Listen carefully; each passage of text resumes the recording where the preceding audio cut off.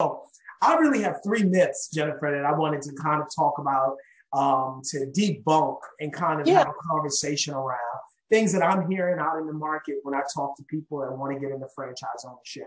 The first myth is that the only type of franchise is that sort of premium QSR, meaning quick service restaurant model. So your Wendy's, your McDonald's, your Starbucks.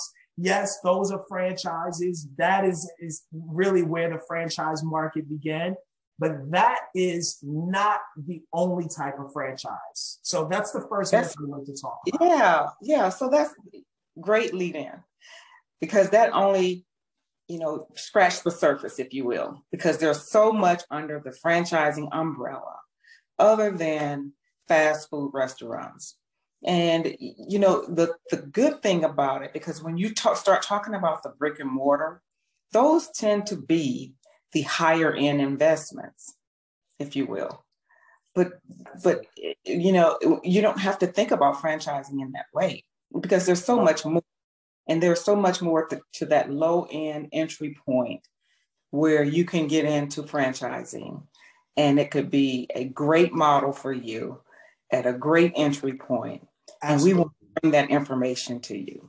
And there's probably, the International Franchise Association says that there are about 300 industries that are currently using the franchise model. I want you to think about that for anybody that's listening. 300 industries. Only one of those industries is the restaurant industry. We're talking only one. We're talking hospitality. We're talking vending.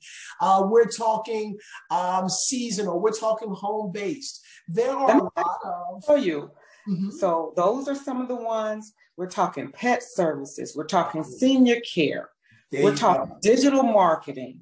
We're talking vending. Headhunting. All of these options are available. They really are. So I think what Jennifer and I are really kind of wanting people to understand to an extent is, if you have a trade, there is a franchise opportunity for you. So if you're listening to this and you're writing something down, or you're taking notes, or you're tweeting something out, that's a tweetable right there. I mean, it really is. If you have a trade, if you have a skill, and I know that you do, there is an industry and a franchise model for you. And that's what we help people do, get connected with the folks to make that happen. So now that we talked a bit about the difference in the types of models and the types of industries that are offering the franchise model, and debunking the myth that it's only one type,